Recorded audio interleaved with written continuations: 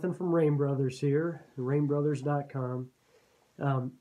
We've had a few customers over the years who have reported problems. They'll call in and they'll say they have a jet pump in their basement or in their crawl space, and they have this type of pressure switch with a low-level cutoff lever here, and they'll report that they're using an appliance, they're taking a shower, they're doing something, and this low-level cutoff will activate and will shut down the pump, and they have to go restart it every time. If that happens, it's usually caused by a surge in water usage inside the house. So if you're running multiple things at once, or if you have something that uses a lot of water, what happens is this pressure switch is designed to activate at a low pressure threshold. In this case, the pressure switches with this toggle switch on it will usually turn on at 30 psi.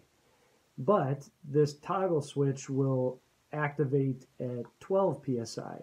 So what will happen is if you have an appliance that uses a lot of water, that pressure will start to drop, and before the pump can kick on at 30 psi, the pressure drops off too quickly, and if it hits 12 psi, it will cut the pressure switch off, which is why that happens. So even though you have water in your cistern or your spring tank, you can still trigger this little low-level cutoff. So the way to remedy the situation is to increase the low pressure threshold of the switch. And to do that, you would remove this gray cap, and there are two posts, threaded posts inside the switch. And the larger of the two posts, this one right here, there's a nut that's keeping tension on this spring, and all you have to do to remedy the situation is twist this nut clockwise to tighten the tension on this spring, which will increase the shut on and shut off pressure of your pressure switch, and it will hopefully move that cut-in point closer to 40 psi, so it's not as close to that 12 psi switch activation threshold.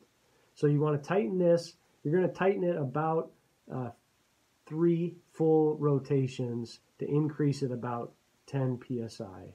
And if you do that, you'll hopefully fix that problem.